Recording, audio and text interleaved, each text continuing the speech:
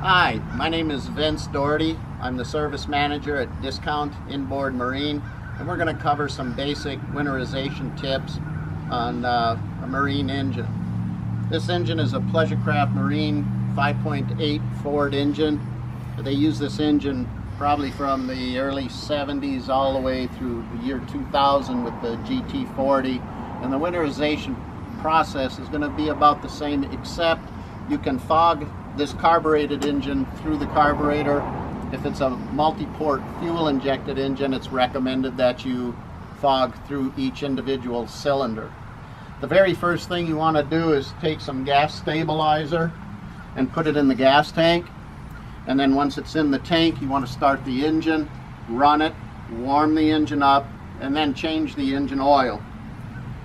On some of the newer GM engines, you'll have a remote oil filter. It's right up on top of the engine. It's very easy to find and easy to change. On this particular engine, it's going to be in the usual place, which is right here by the fuel pump. And you also have an oil drain hose, which comes off of the oil pan and goes through the hole on a direct drive. And you can also hook this up to a suction pump if it's a V drive. Or you may have to extend the hose to reach the drain in the back of the V-drive boat. Once the engine has been warmed, fluid has been changed, then you need to drain the engine of the fluids. On a PCM Ford engine, you've got a drain and a metal elbow right here. This one has a valve on it, so all you have to do is turn the valve. You can see the water drain. And then there are two engine drain plugs. And one plug is towards the front of the engine. And you just remove that plug. It's a 9/16" wrench. And then there's one on this side of the engine also.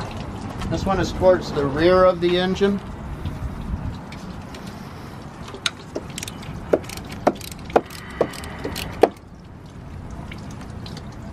And you just pull that drain plug, let it drain out. We also have two exhaust manifold plugs. And usually all you need is a 1/2" drive ratchet.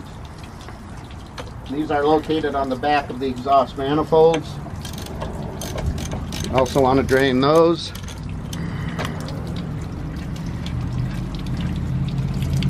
You can see there's quite a bit of sludge and stuff that comes out of these manifolds. I like to kind of dig in there a little bit with my finger, clean that sludge out, so you get good drainage. Then you do the same thing on the other side.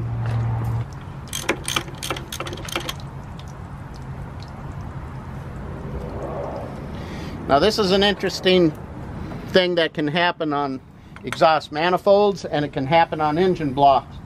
There's so much sludge in here, it's actually blocking the hole, so you have to break through that sludge and make sure water comes out of all the drains. It's real easy to unscrew that.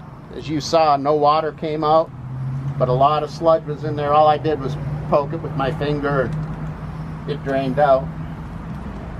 Once all the fluids are drained out, I'll go ahead and put the plugs back in. Okay, we've replaced all the drain plugs in the engine block and the exhaust manifolds. We've got some ethyl alcohol with glycol denaturants. It's a RV antifreeze. And what I like to do is, we've got it in the bucket here, ran a hose from our raw water intake down into the bucket, and this hose usually goes back to the rear of the engine and where the transmission cooler is, so you can take it off at the cooler and put it in the bucket from there. And once we're to this point, we've changed the oil. We use 15W40 engine oil. You'll find it in the diesel section of your automotive store. Check with your local dealer. The newer engines use some different fluids. transmission fluids is always Dexron 3 or equivalent, and the PCMV drives use a special 50 weight oil. So you want to check with your dealer or your owner's manual, make sure you've got the right fluids, especially on the newer engines. It's very important to make sure you've got the right fluids and the correct antifreeze if you have closed cooling. So once we do that, now we're ready to start the engine, suck the antifreeze in through everything we've drained out, and at the same time we're going to fog the engine through the carburetor. So we'll go ahead and do that. We recommend that you change your impeller and your fuel filter in the spring so that you have fresh gas and fresh water supply and have a trouble-free season. Thank you. Okay, now we're going to fog the engine with engine store, and you can fog an engine right through the carburetor. That will coat the cylinders with some fogging oil and keep it from getting corrosion through the layup period. We're also going to induce the antifreeze, and this is the suction side of the raw water pump. That's where your impeller is, and we're going to change that impeller, but we're going to do it in the spring. And some guys will pull the impeller, and some guys just leave it in. Personally, I leave it in and change it in the spring. So we're going to start the engine. We've got it set up where it'll suck the antifreeze through the engine block, and we'll fog at the same time.